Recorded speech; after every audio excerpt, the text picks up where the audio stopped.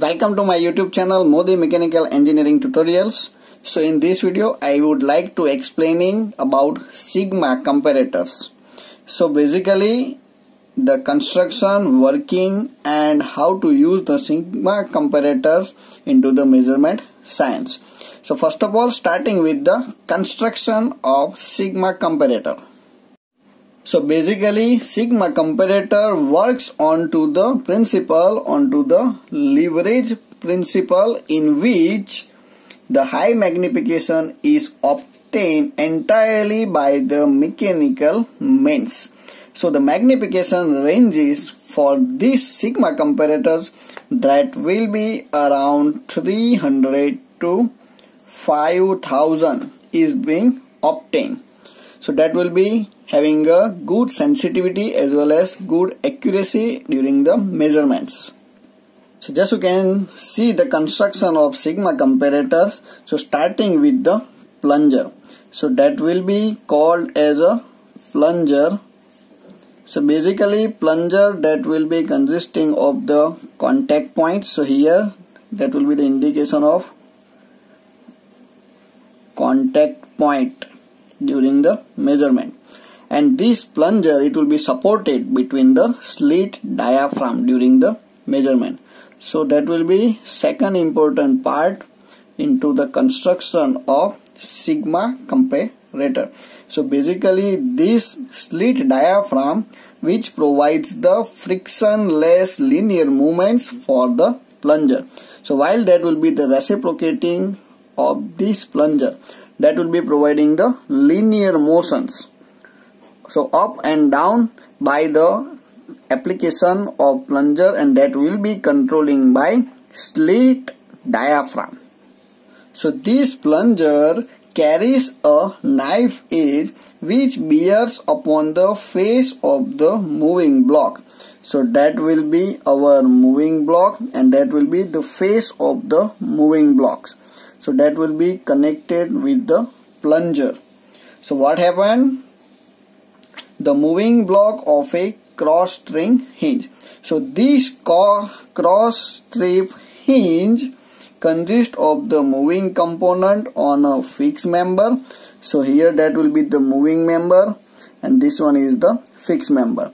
So moving member and fixed member that will be connected with the help of cross strip hinge. So that will be making a bridge between fixed member and moving member, and the face of that moving members that will be connecting with the knife edge. So just you can refer the diagram when our workpiece material, you can say standard workpiece material, it will be into these positions. So that will be the exactly positioning of this plunger. It will be controlled by the slit diaphragm from here as well as from here. So that will be controlling the vertical movements, and according to that knife edge it will be connected with the plunger and one of the face of the moving member which is also connected with the knife edge. So according to that movement of the plunger, so this knife edge is also moving. So according to its positioning, that moving member it will be deflected. So that will be the initial position of the moving members. Now that will be having some deflections. So these new lines that will be the new positioning of the moving members. So according to the construction of the Sigma comparators, these moving members it will be fixed member. So the connectivity between the moving member and fixed member with the help of cross strip hinge. So that will be also a moving components. So now further that will be connected with, so the Y arm is attached to the moving end of the cross strip hinge. So the one side is this one and second side it will be connected with the Y arm. So at the end of this Y arm, because that will be in shape of the Y, so the end of the Y arm, so that will be the one end and second end, that will be connected by the phosphorus bronze ribbon with the application of driving drum, which will be having a radius of small r, and that driving drum, it will be attached with the pointer. So this one is indication as a pointer.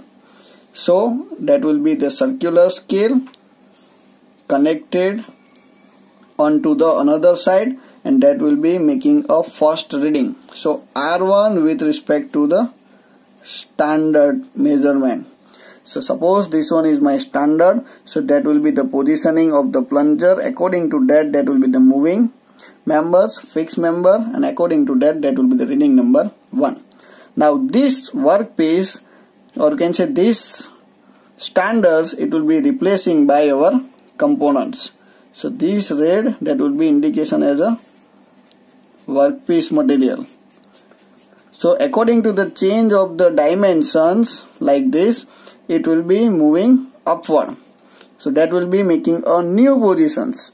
So according to that new positions, this moving member is being deflected, and according to that, it will be connected with the Y-arm. So Y-arm is being deflected. So that will be the second positioning of the Y-arm. So according to that second position, or you can say change of the workpiece with respect to the standards, so that will be having some indications you can see into the scale. So this is our second reading by our workpiece. So this much amount of deflection by changing that much amount of dimensions of the workpiece with respect to the standard workpiece. So what happens by the changing of this displacement, or you can say plunger displacement, that will be connected with the slit diaphragm and controlling the up and down motions, and according to my magnification, that will be the adjustable screw, or you can say adjustable screw is being used according to my workpiece.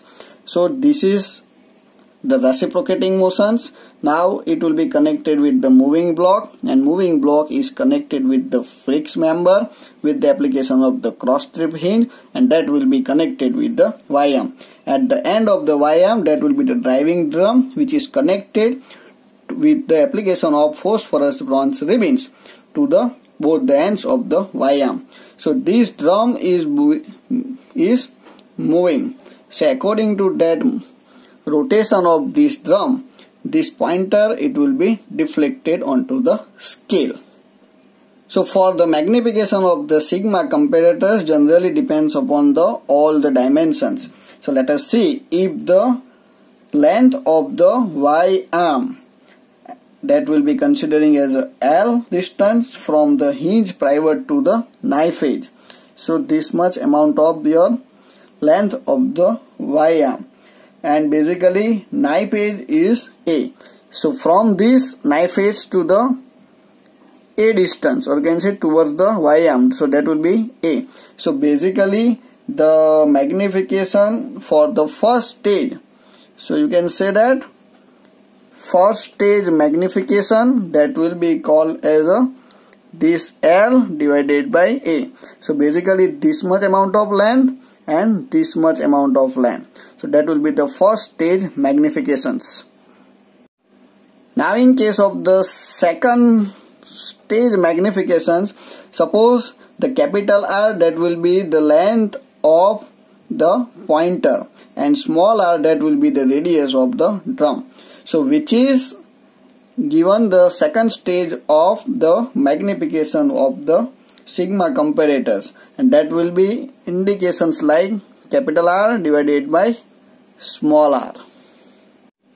So from these two, first stage of magnification and second stage of magnifications, the total magnification, so like this, total magnification, that will be L upon A into capital R upon R. So that will be called as a magnification of Sigma comparators.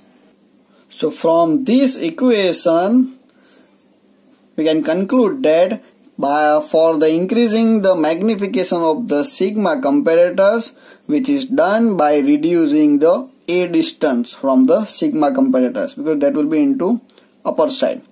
So if you are reducing this much amount of distance, so you can increasing the magnification of the Sigma comparators. Now we will see some of the advantages and disadvantages of the Sigma comparator. So first one, it will be the cheaper as compared to any other comparators.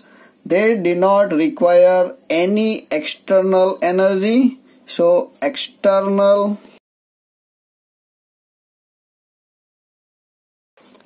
energy is not required. Then third one,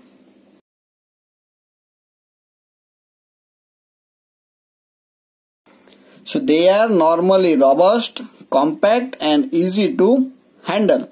So that will be providing all kind of required characteristics of the comparator. Then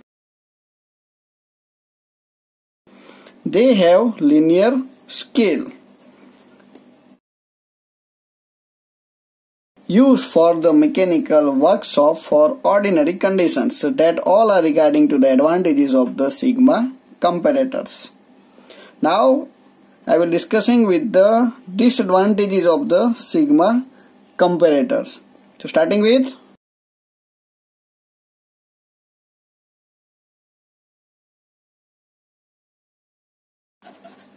due to the more moving parts, friction is more, so that will be indicating as a low accuracy is being obtained.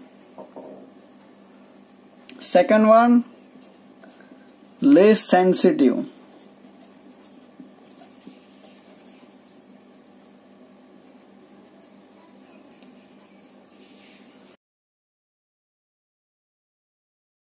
Increasing parallax error.